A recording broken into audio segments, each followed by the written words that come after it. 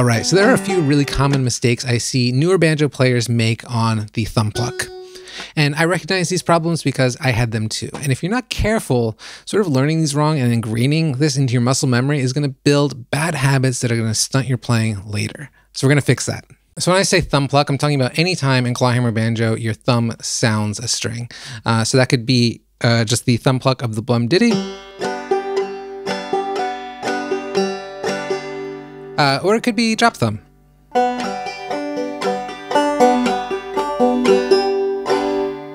And I want to say it took me a pretty short time of watching others when I was starting out to develop these bad habits, and they stunted my playing down the road. So I want to save you the years of trouble I had trying to break these habits. Let's get into it. So before we start, let me just ask you for a quick favor. If you could, just hit like, subscribe to the channel if you like this kind of content. It really helps me grow, helps me make more stuff like this. And if there's stuff you want to learn, songs, techniques, whatever, drop them in the comments below. You know, I want to make what you guys want. So put them in the comments and I'm happy to help.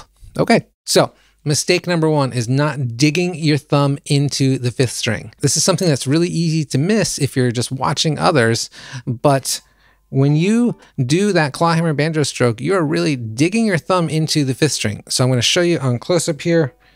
The thumb should really, like, you should be able to see an indent in your thumb on the fifth string. Like you've hooked it with the meat of your thumb.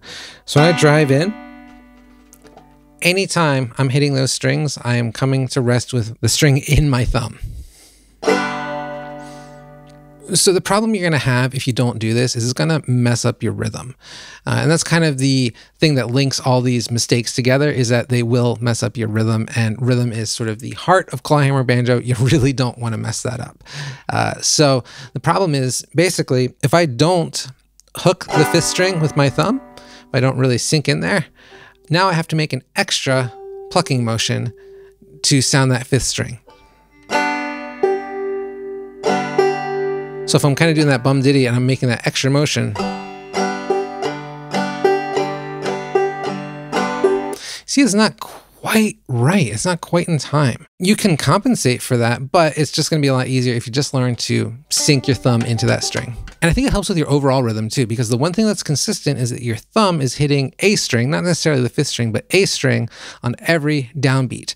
And you can kind of think of that like a drum beat, you know, even if you're not hearing it, you're not impacting the head or whatever else, you know, playing up here, like that feeling of your thumb hitting the fifth string really solidly will help your rhythm. So as you come in, just thinking about digging in to your thumb with the string, and that will really help. It's the same thing for drop thumb. So you're just going to dig in on a different string than the fifth. All right, mistake number two, not making your thumb pluck loud enough. This is like a timidity issue, right? People worry about, oh, it's the same note over and over again, and they back off it a little bit. But that drone note is one of the beauties of Clawhammer Banjo. Don't miss out on that. So make your thumb plucks loud. Plus, it's always easier to learn to play loud and dial it back later as the mood of the song dictates. However, play loud by default. It's going to sound good. It's going to give it that distinct clawhammer sound. Now, this can be related to the first mistake. So if you're not digging in with your thumb, it's going to be hard without making a weird plucking motion to get solid volume. So just think about when you are dug into the fifth string, you're just going to lift off.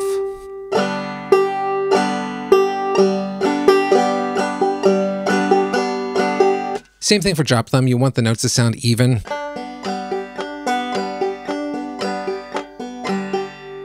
And the best way to do that is to just make sure that your thumb pluck is about the same volume as your index finger strike. All right, mistake number three. I feel like this is the worst habit you can have, and it's one that I suffered from for years. In fact, I'm going to be honest. If you watch some of my videos, I still do this occasionally.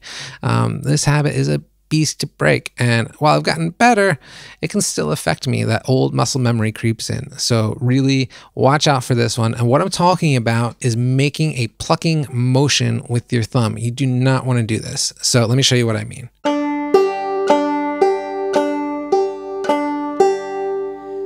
You see how my thumb is moving ahead of my hand, right? And this is really going to mess up your rhythm when you play faster. In fact, really, I would say anything that sort of compromises the integrity of this claw position is going to mess up your rhythm. So you want to kind of watch for that. Are you changing the sort of angle of your fingers in relation to each other at any point? Is the claw coming apart? Like anytime you do that, that should be a sign like, oh, what am I doing here? Am I messing up my rhythm? Because that Clawhammer Banjo stroke basically never changes no matter what you're doing. The only thing that changes is the distance between your striking finger and your thumb.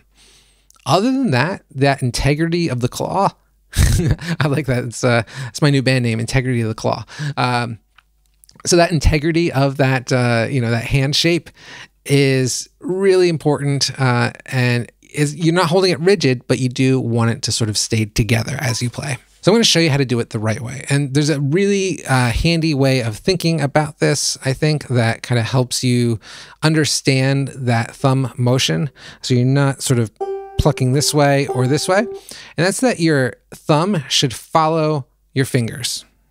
So when I come in, I'm just lifting straight off and I'm not changing the shape of my hand. My thumb follows my fingers. It doesn't lead. Right? And if you kind of think of that and go slow as you practice, you're going to ingrain that into your muscle memory, and it's going to make banjo playing in the future much, much easier. So I hope this helps. And by the way, I have a free 90-minute video course with all these basics in it that really go into detail. If this was useful for you, I think you'll find that really useful as well. Okay, see you next time.